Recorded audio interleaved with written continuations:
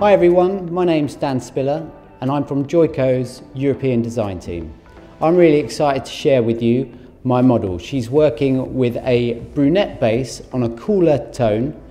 To achieve this, we're going to be using Blonde Life powder and we're going to be working with LumiShine Demi-Permanent colours to create the finished look. Hi, my name is Marcus Giamattei and I'm part of the Joico European design team.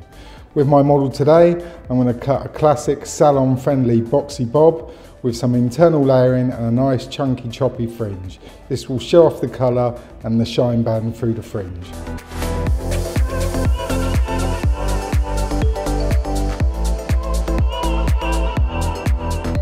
So my first point of call when I'm doing any form of consultation is to use Joico's consultation kit. What I'm going to be using is the level finder, where there's two areas. I've got a cool and a natural.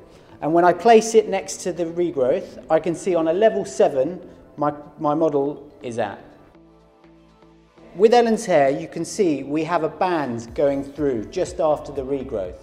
And when I use the level finder, I can see that we're at a level 3.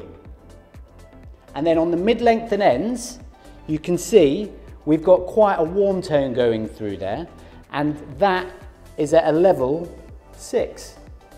After we've recognised the natural level, we will work with the colour match kit just to understand what's going to suit our model the most. So first of all, I'm going to work with the cool or the warm tone, and for me, Ellen is definitely on the cooler side.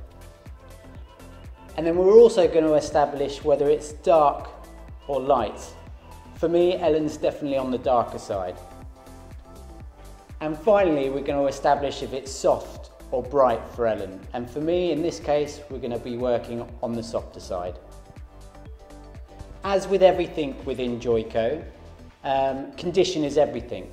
So today, what I'm going to be working with is the Defy Damage Pro Series 1. I'm going to utilise this on the mid-lengths before application, and then we'll finish with Pro Series 2.